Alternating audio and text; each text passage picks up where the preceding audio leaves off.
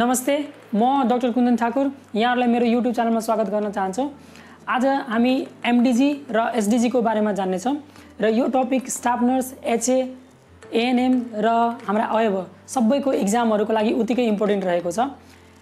MDG means Millennium Developmental Goal र SDG means Sustainable Developmental Goal। As millennium developmental गोलको time out भइसकेको छ, यसको बारेमा हामी थोरै नै डिस्कस गर्ने छौं र यो पनि एक्जाम पोइन्ट अफ भ्यूले अलिकति कम इम्पोर्टेन्ट नै भयो।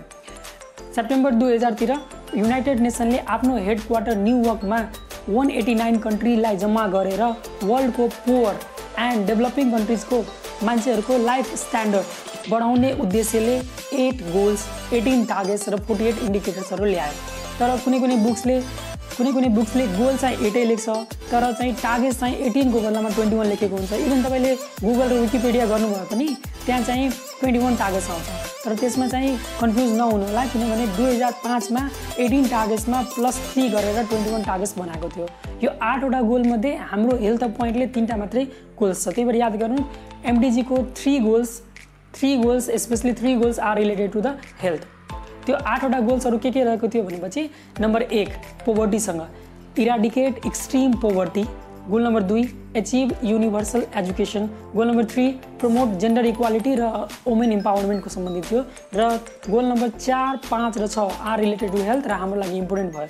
Goal number 4 reduce the child mortality rate, कतिले घटाउने भनेपछि चाइल्ड मोर्टालिटी रेट 2/3 ले घटाउने इन कम्पेयर टु 1990, कहिलेसम्म त 2015 सम्ममा। त्यसपछि गोल नम्बर 5 थियो इम्प्रुभ म्याटर्नल हेल्थ र म्याटर्नल मोर्टालिटी रेटलाई घटाउने, कतिले घटाउने 3 क्वार्टरले मिन्स 75% ले घटाउने इन कम्पेयर टु 1990, कहिलेसम्म त 2015 सम्म। त्यसपछि goal number 6 is the HIV AIDS malaria यिनीहरुको ट्रान्समिसनहरुलाई completely रोक्ने, कहिलेसम्म 2015 सम्म उद्देश्य थियो। त्यसपछि goal number 7 is ensure the environmental sustainability र गोल नम्बर 8 चाहिँ थियो ग्लोबल पार्टनरशिप। यो चाहिँ MDG जुन थियो 2015 मा एक्सपायर भयो भने त्यसपछि त्यसलाई रिप्लेस गर्न आयो सस्टेनेबल डेभलपमेन्टल गोल। सस्टेनेबल भनेकै दिगो हो र यसले चाहिँ वर्ल्डको चाहिँ धेरै कन्ट्रीहरुलाई इन्क्लुड गर्यो, सबै डेभलप कन्ट्रीहरुलाई पनि इन्क्लुड गर्यो र त्यही भएर यसमा चाहिँ गोल चाहिँ 8 को बदलामा चाहिँ कति गोल्स पुग्यो भनेपछि 17 गोल्स र 169 टार्गेट्सहरु थियो। अब हामी चाहिँ MDG र SDG मा मेजर डिफरेन्सहरु के रहेको छ त्यसको बारेमा जान्ने छौं। MDG चाहिँ मेनली चाहिँ तपाईको डेभलपिङ कन्ट्रीजहरुको लागि बनाएको थियो भनेपछि SDG चाहिँ अल कन्ट्रीको लागि हो। MDG मा चाहिँ 8 वटा गोल्सहरु थियो भने SDG मा चाहिँ 17 वटा गोल्स इन्क्लुड गरेको छ ताकि डेभलपमेन्टको हरेक पार्टलाई इन्क्लुड गर्न सकियोस्। MDG चाहिँ स्पेशली UN को सेक्रेटेरिएटले बनाएको थियो भनेपछि it is negotiated by member of stronger country ownership. त्यस SDG भनेको सस्टेनेबल डेभलपमेन्टल गोल, त्यसलाई नेपालीमा भनिन्छ दिगो विकासका लक्ष्यहरू। यो चाहिँ यसको लक्ष्य 2015 मा स्थापनादेखि लिएर 2030 सम्ममा दिगो विकासका लक्ष्य हासिल गर्नका लागि नागरिक, सरकार, समुदाय र अन्य सरकारवालासँग मिलेर काम गर्नुभएको छ। यसको मेन 5 वटा स्तम्भहरू छ। दैट इज प्लानेट भनेको पृथ्वी, पिपल भनेको मानव, प्रोस्पेरिटी भनेको समृद्धि, पीस भनेको शान्ति र पार्टनरशिप दैट इज साझेदारी रहेको छ।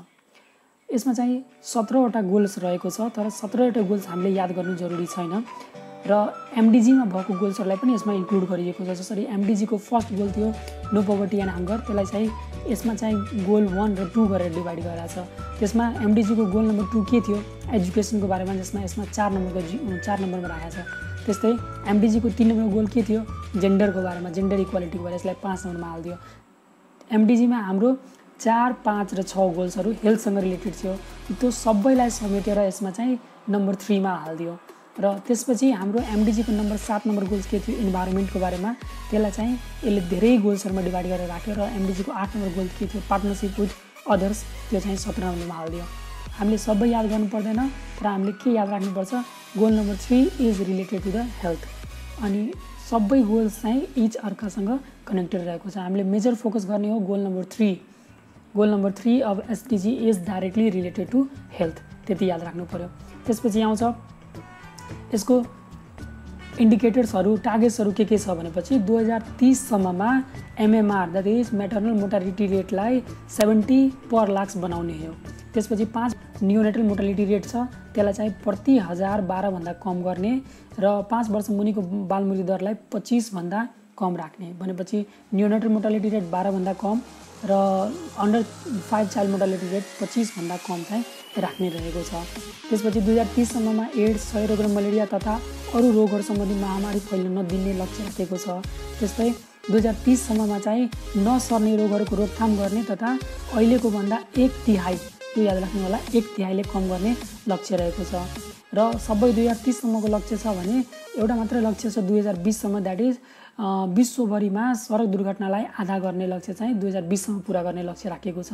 त्यसपछि 2030 सम्ममा यौन तथा प्रजनन सम्बन्धीको स्वास्थ्य सेवामा सबैलाई पहुँच गर्ने रहेको छ। त्यो अन्तर्गतमा चाहिँ तपाईँको टार्गेट्सहरूमा के रहेछ के रहेछ भनेपछि कन्ट्रासेप्सन प्रिभेलेन्स रेटलाई 75% पुर्याउने।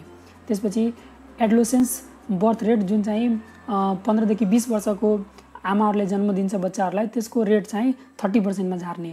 डेलिभरी बाई एसबिए तपाईँको एएनसी एन्टिनेटल चेकअप र पोस्टनेटल केयर चाहिँ कमसेकम 90% पुर्याउने भनेर लक्ष्य रहेको छ र अनमेट निड अफ फ्यामिली प्लानिङलाई घटाएर 10% पुर्याउने लक्ष्य रहेको छ। अरू पोइन्टहरू खासै त्यति इम्पोर्टेन्ट रहेको छैन। अब चाहिँ हामी यो सम्बन्धी एमसीक्यूहरू प्र्याक्टिस गर्नेछौँ। ओके, अब क्वेसनमा फर्स्ट क्वेसन रहेको छ MDG to be एचिभ्ड by. MDG कहिलेसम्म पुरा गर्ने एकदम इजी क्वेसन रहेछ। यो चाहिँ कहिलेसम्म हुन्छ 2015 सम्ममा। Next question is total number of target in MDG. एमडिजीमा कतिवटा टार्गेट रहेको छ यो पनि सजिलो क्वेसन भयो। टोटल टार्गेट चाहिँ कतिवटा रहेछ? गोल चाहिँ 8वटा, टार्गेट चाहिँ 18 वटा।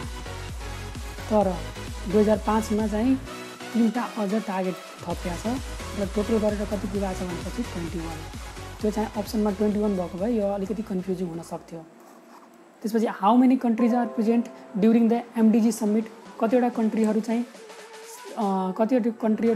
प्रेजेन्ट थियो भनेपछि टोटल वाज 189 वटा। त्यसपछि एमडिजीमा 5 इज रिलेटेड टु। तपाईँले याद गर्नु कि एमडिजीको चाहिँ 4, 5 र 6 यो चाहिँ केसँग रिलेटेड छ? हेल्थसँग। 4 भनेको चाइल्डको हेल्थसँग र 5 भनेको म्याटर्नल हेल्थसँग। यो भएर यो एन्सर हुन्छ म्याटर्नल हेल्थवाला। त्यसपछि नेक्स्ट इज 5 नम्बर क्वेसन रहेको छ HIV AIDS is related to. HIV AIDS कुनसँग एमडिजीसँग related थियो? 4 चाहिँ केसँग रिलेटेड छ? चाइल्डसँग। 5 म्याटर्नल हेल्थसँग। 6 एचआइभी एड्स र मलेरियासँग। द्याट इज यो चाहिँ राइट एन्सर भयो 6। त्यस now coming to the question number 6। Question number 6 मा छ टोटल टार्गेटमध्ये कतिवटा टार्गेट चाहिँ हेल्थसँग रिलेटेड छ भनेर। टोटल टार्गेट हामीसँग कतिवटा छ भनेर टोटल टार्गेट हामीसँग 18 वटा छ। 18 वटा मध्ये कतिवटा टार्गेट हेल्थसँग रिलेटेड छ त्यो याद राख्नुहोस्। 18 वटा मध्ये टोटल टार्गेट गेस 18 वटा मध्ये टोटल टार्गेट चाहिँ तपाईँको 8 वटा चाहिँ हेल्थसँग रिलेटेड छ। त्यसपछि क्वेसन नम्बर 7 म्याटर्नल मोर्टालिटीलाई कति पुर्याउने लक्ष्य थियो एमडिजीको? यो पनि सजिलो भयो 3/4ले घटाउने भनेर लक्ष्य थियो। चाइल्ड मोर्टालिटी रेटलाई कतिले घटाउने लक्ष्य छ? 2/3ले। यो पनि सिम्पल भयो। एमडिजी चाहिँ कहिले डिक्लेयर भयो? सेप्टेम्बर 2000 मा र कहिले इन्ड हुन्छ? 2015 मा। त्यसपछि coming to the question number 10। 10 मा हेर्नु टोटल नम्बर अफ इन्डिकेटर कतिवटा छ एमडिजीमा भन्नुहोस्। एमडिजीमा इन्डिकेटर 48 वटा। यो 18 वटा के छ? टार्गेट। 8 वटा के छ? Goal. Now question number 11। Question number 11 मा के छ भनेपछि एनुअल प्यारासाइट इन्सिडेन्स पर 1000 एमडिजीको टार्गेट अनुसार कति हुनु पर्थ्यो? यो चाहिँ अलिकति गाह्रो क्वेसन भयो। यसको आन्सर याद गर्नु 0.06।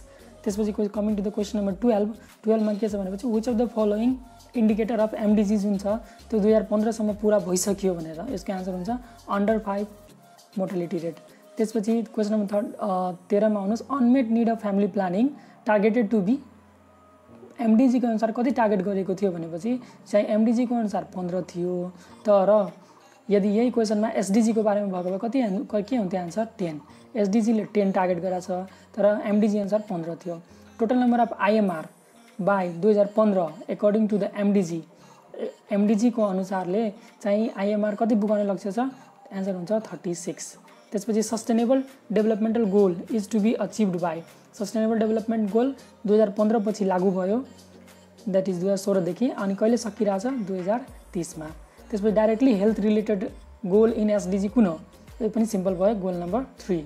त्यसपछि the goal second of SDG am to and hunger by भनेपछि एसडिजी को सबै गोल कहिलेसम्म पुरा गर्ने लक्ष्य छ 2030 सम्म एक्सेप्ट आरटिएलाई हाफ गर्ने कहिलेसम्म 2020 सम्ममा। त्यसपछि 18 नम्बर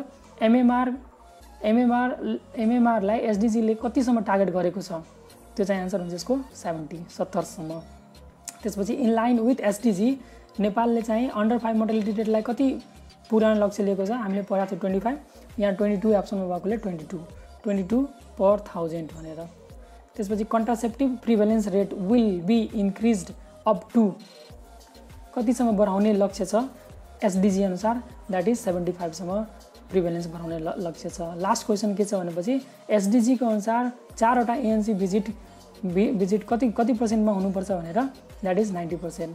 90% चाहिँ 4वटा भिजिट पनि हुनु पर्यो, 90% अफ बर्थ चाहिँ सुड बी अटेन्डेड बाई एसबिए पनि हुनु पर्यो र पोस्ट नेटल केयर पनि 90%ले पाउनु पर्यो भनेर एसडिजी को टार्गेट छ। यो सँगै हाम्रो भिडियो सकिएको छ। धन्यवाद।